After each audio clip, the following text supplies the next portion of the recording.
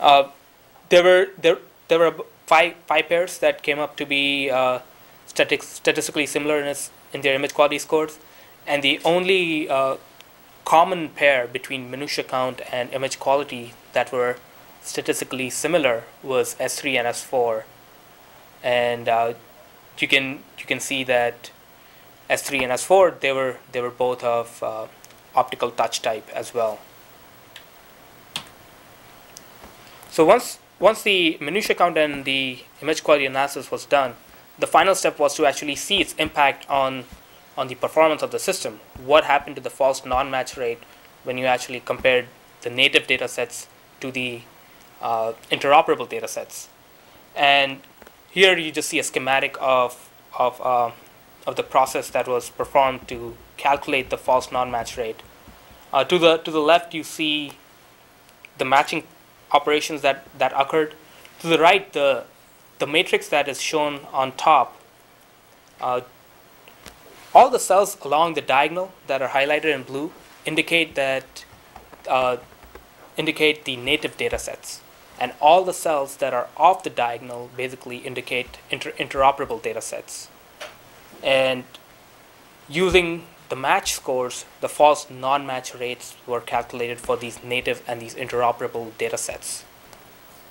Again, the idea behind this matrix was to be able to see all the results in a single tabulated format. I know there's quite a lot going on in this matrix, but I'll try and point out the interesting results from this. So along the diagonal, you see all the native data set error rates. This is where enrollment and test images were captured using the same fingerprint sensor. Now, for the combination of S5 and S9, that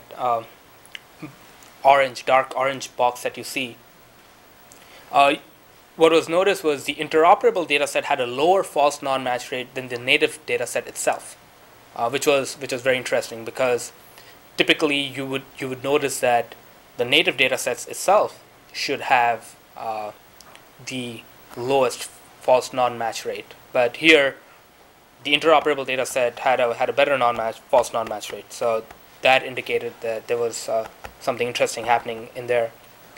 And the cells that you see in blue, the vertical and the horizontal cells, a very high false non-match rate was observed for all the interoperable data sets that were formed with S8. But the native error rate actually seemed to be in line with some of the other native error rates that were observed. So this very clearly indicated that something was going on with the S8 dataset, which was not observed with the other datasets. So the previous matrix identified a way of looking at the false non-match rates, but just looking at the numerical values of the false non-match rates tells you which one is better and which one is worse. But in terms of statistical similarity, it does not tell you a whole lot. So in order to see which error rates were actually statistically similar, a test of homogeneity of proportions was performed. And if you're interested in reading more about it, it's called the Maresciullo procedure. You'll find plenty of documentation and literature on this particular methodology. So the idea was to see which pairs of data sets actually had statistically similar error rates. Again, the way to actually read this particular matrix is similar to the previous ones. If the values are less than 0.001, then the two pairs were, or that particular pair was not statistically similar. But if the value was greater than 0.05, then the pair was statistically similar in its error rates. So what was observed here was the data sets that were formed using S9 seemed to be statistically similar with all the other data sets. And you notice that S8 was not statistically similar because they had error rates of 98 and 100%. So that was kind of a given going looking at this particular data set, this methodology. But you also notice that S2 and S1 had statistically similar error rates. Going back to the image quality and the minutia count analysis, this particular pair did not show a statistical similarity of minutia count or image quality. So again, there was something more going on than just the impact of minutia count and image quality on the final error rates. So in order to further drill down and see what else was going on with these data sets, a consistency of placement measure was created. And like I mentioned before, the interaction with the different sensors can lead to inconsistent placement. So we decided to look at the metric of consistency, which was if a core is detected in a pair of fingerprints, then that particular pair of fingerprints is said to be consistently placed. Now, what is a core?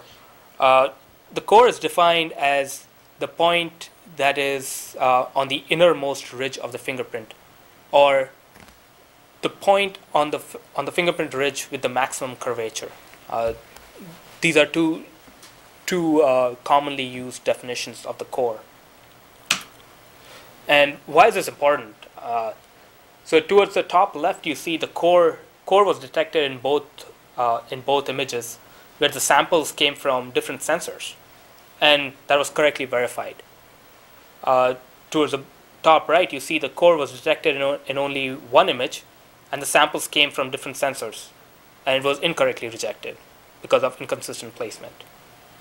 And towards the bottom, you see that the core was detected in none of the images, but the samples came from the same sensor, and we saw that the pair was correctly verified. So there was some kind of a relation with the impact on, or the consistent placement on the error rates.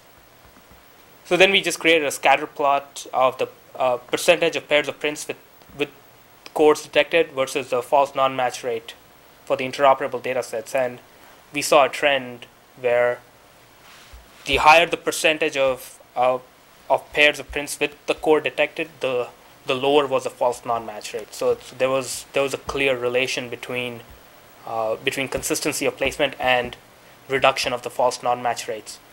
But there were two points that were outliers, and the data sets S6 and S1 and S6. So that those two were clear outliers to this phenomenon.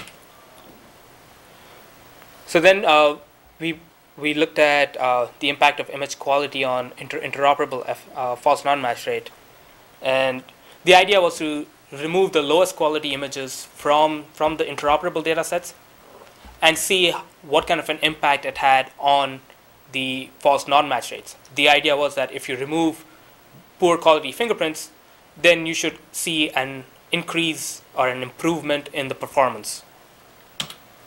So let me just quickly skip through this. This was just the numerical analysis. The test of homogeneity of proportions was rerun on this new data, on these new false non-match rates for the data sets that had good quality fingerprints.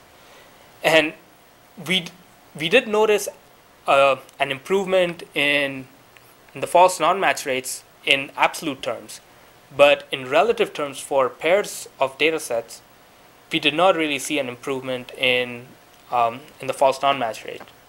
And what we were hoping to see was that data sets would be more statistically similar in their false non-match rates once we removed the poor quality images. But in fact, we noticed the opposite. There were more data sets that were not statistically similar in their false non-match rates when we removed the poor quality prints. And data set S6 and S4 and S6 and S7 actually identify those.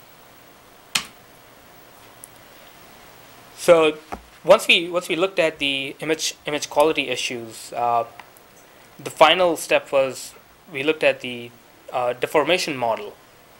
This went back to looking at the S8 data set, which had a very high interoperable false non-match rate, but a very